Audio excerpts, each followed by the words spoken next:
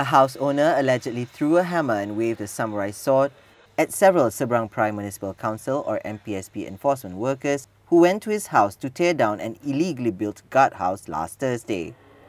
The men allegedly threw a hammer through a window of his double-storey bungalow at Seberang Penang Golf Resort in Kepala Batas. MPSP President Datuk Maimunah Muhammad Sharif told reporters the house owner had also parked 2 cars in front of the house to obstruct the workers from doing their job. She says the man has been given sufficient notice and time to demolish the illegal structure. Also present at the press conference were MPSP Secretary Rosali Mohammed and several MPSP councillors. Following the incident, the MPSP lodged a police report and police are investigating the case under Section 186 of the Penal Code for obstructing public servant in discharge of his public function.